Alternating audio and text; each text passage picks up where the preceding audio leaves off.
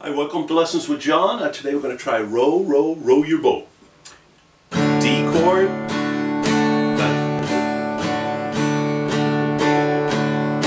A7, back to D. That's the whole song.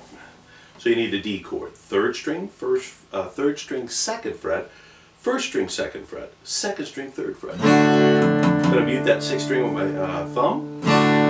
Okay, and then you need an A7, and how I'm going to do that, I'm going to take my ring finger, pull it back to the second string, second fret, and add the fourth string, second fret. I'm going to mute the sixth string with my thumb again. That's an A7 chord. Those are the only two chords you need for the whole song.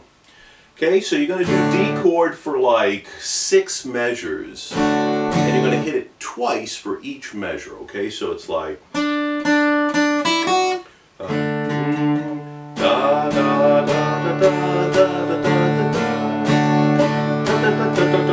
A7, back to D. That's the whole song. That's how easy it is. So D, D, D, D, D, D, D, D, A7, back to D. Thanks for watching. Play more guitar. Hit the like button. Please subscribe. And